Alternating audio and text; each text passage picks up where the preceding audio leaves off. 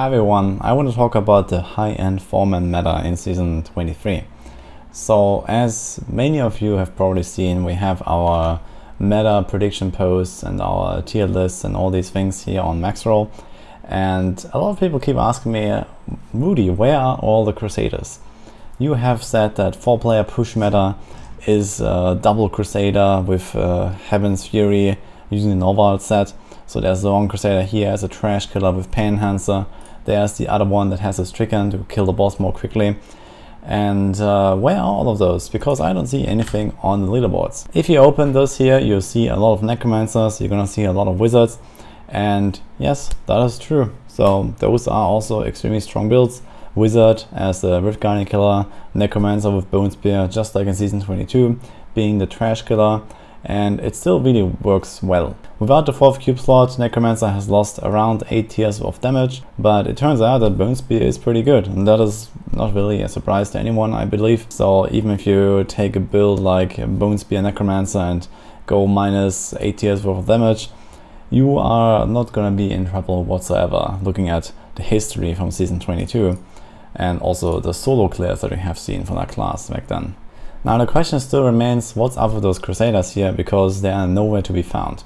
And this is for a few different reasons.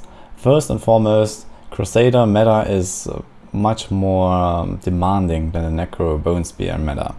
And what I mean is that first of all, you need better gear, you need better paragons, and you also need better group coordination and execution of the whole thing. While applying the Crispin and the stuns at the right time is quite important for the Necromancers, it's much more important for the Crusaders, which don't deal any damage without a stun at the right moment. So you need to have really strong, really good barbs that can coordinate with the rest of the team, can make like really nicely stacked pixel pulls so the Crusaders can blast. On top of that, the Necromancer is very durable by default. You have a lot of toughness, you have the simulacrums, you have the curses, all the stuff that really helps you early on when you don't really have that much damage and that much toughness to survive and to actually clear the rift and keep everyone else in the party alive as well with the leech curse. At the lower end of things, even the supports tend to have a bit of an issue to stay alive sometimes, and the leech curse from Necromancer makes everyone pretty much invincible, on top of the Decrepify and some other various perks.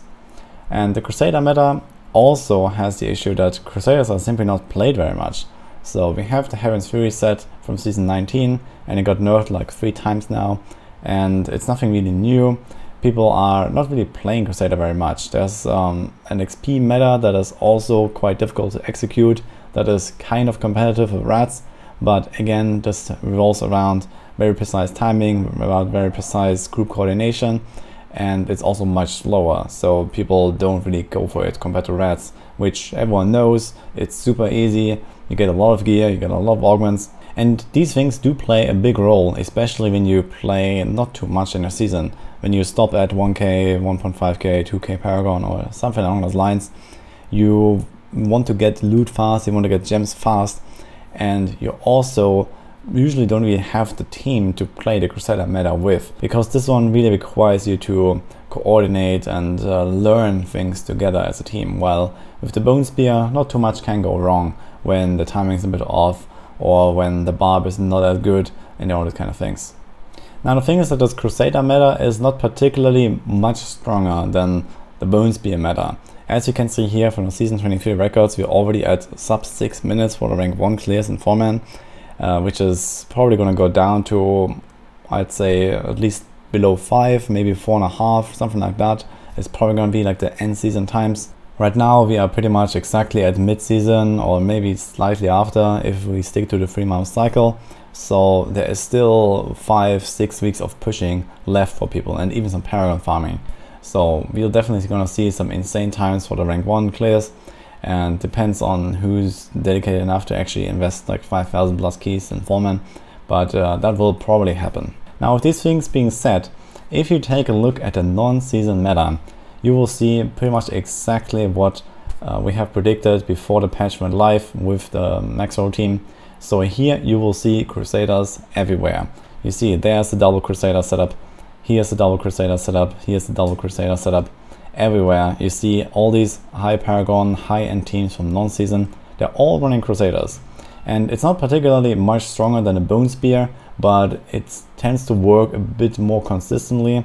And again, it also tends to work a bit better when you have a stronger group and you have more paragons and you have better gear. All of which is not really the biggest deal on non-season, because people don't really grind gear on non-season. They don't really grind paragons. They have paragons and they have gear. So they just go in there and maybe craft a few pieces and that's it.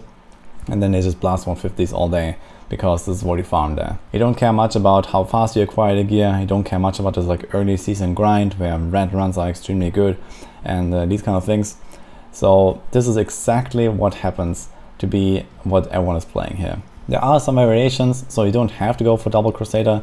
There is also Wizard RGK. It's just like with the Bone Spear Necro that I've actually been playing. We've been playing Crusader plus Wizard, because I've mostly been doing all my high GRs with Northvar, who is maining Crusader this season. And I was playing the Firebird RGK Wizard.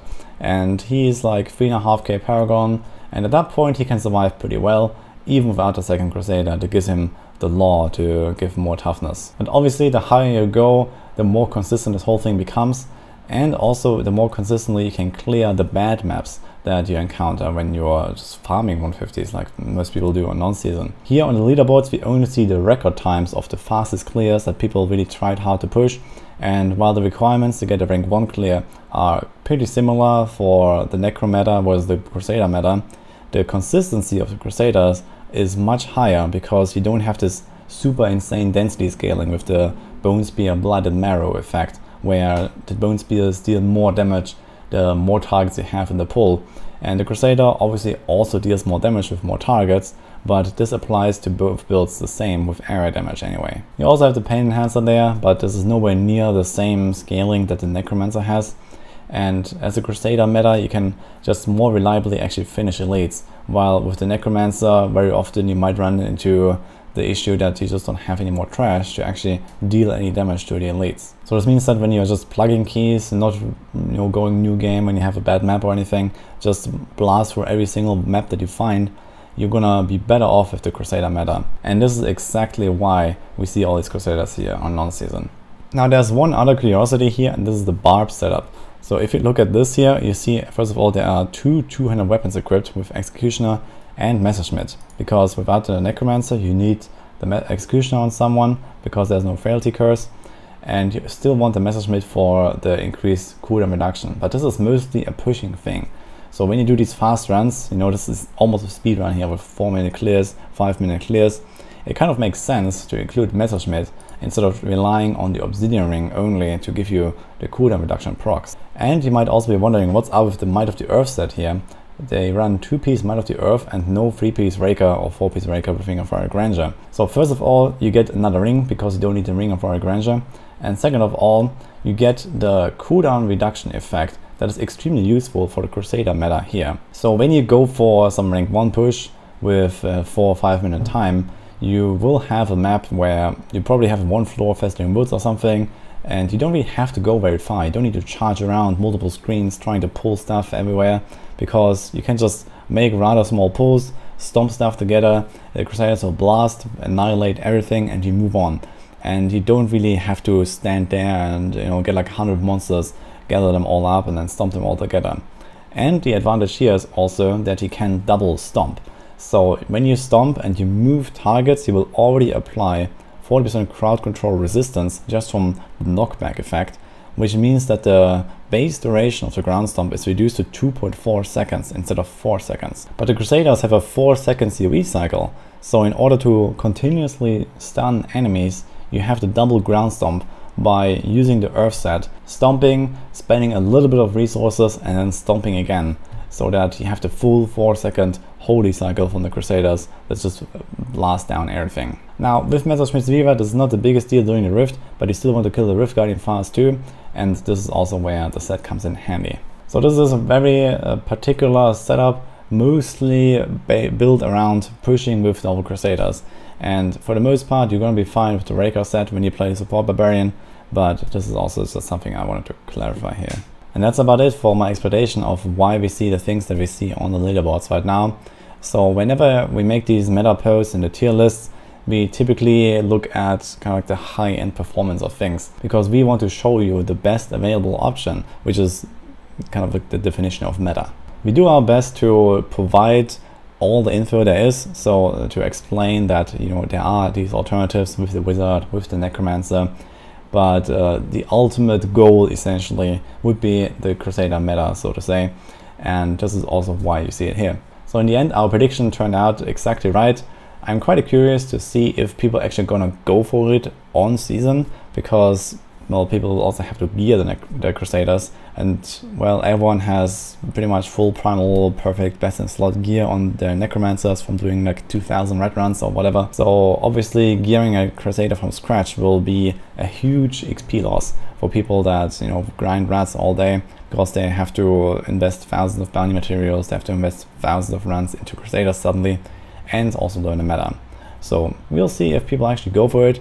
I would imagine that there will be some Crusaders popping up later in the season, but yeah, obviously the meta might be slightly different from season and non-season, even when there is no seasonal theme.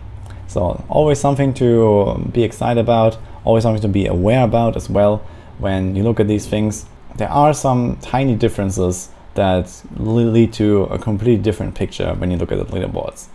So this is what I wanted to share here. Hope you enjoyed my thoughts, and see you guys next time.